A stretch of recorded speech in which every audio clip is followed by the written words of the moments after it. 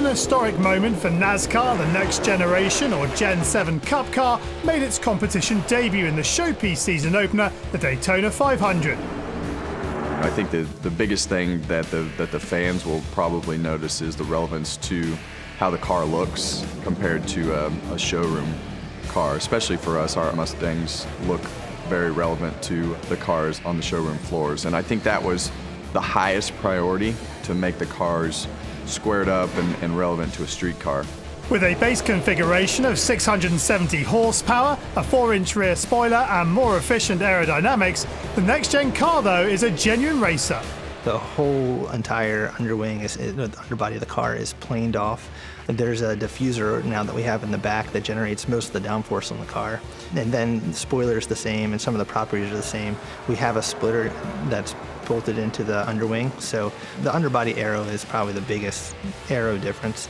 You never know who's going to hit it good right out of the gate. You know, which team's going to have the car figured out. The little things that make a difference, but at the same time, I think the package that NASCAR has chosen with higher horsepower and lower downforce, I think it's going to put it in the driver's hands a lot more. Most tracks this year we're going to be running 670 horsepower where we were 550 horsepower, so that'll make for the drivers having to lift, drive the cars. They're going to be slip sliding around with the more horsepower and the lower downforce. With road courses featuring prominently on the calendar, the new car required a more balanced geometry. Our cars used to, in the past, be offset, and they were more designed to go just left-hand only. Now these cars are more symmetrical. The body on it is symmetrical, the suspension is symmetrical. Because of that, it is more specifically designed to go left and right, which suits it very well for road racing and maybe not as well for oval track racing. 18-inch aluminium wheels and new rack and pinion steering have also changed the feel of the car. The steering's definitely different. You know, in the garage, you're turning the thing 2-3 turns all the way around, but then you get on the racetrack, and once you're up to speed, it's the tiniest movements. It's so quick and so sensitive. The steering went from a steering box and a control idler arm setup to a rack and pinion setup, so that's been a big adjustment for us. It has a lot quicker response and, you know, the quickness to the steering that the drivers have to get used to.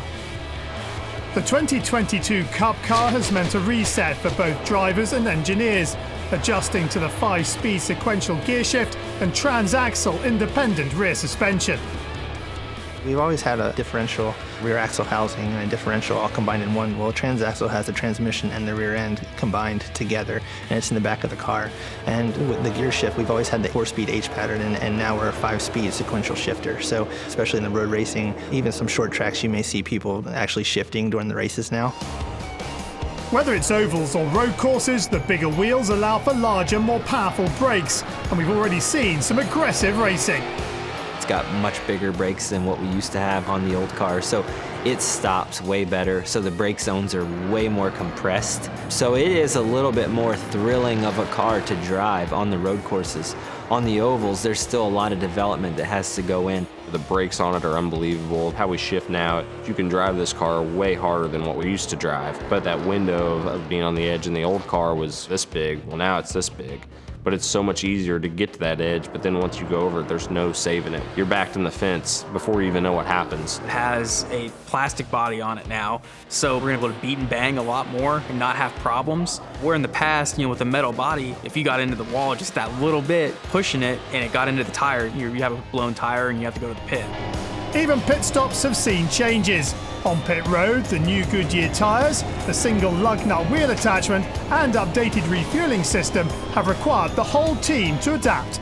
This is a huge challenge to learn how to adapt to this new style race car with the next-gen cars. I'm excited to have the last year of my career be in this next-gen car because this car is going to be around for a while. So whatever I do next, whether it's involved still in the industry or not, at least I will be relevant and understand the dynamics of this car and what it races like.